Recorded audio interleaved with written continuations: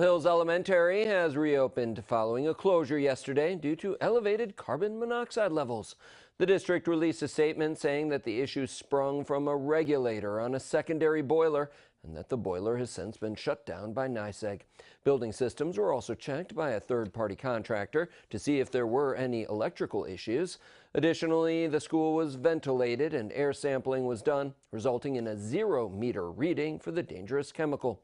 Finally, 3 more carbon monoxide detectors were added to key areas within the building.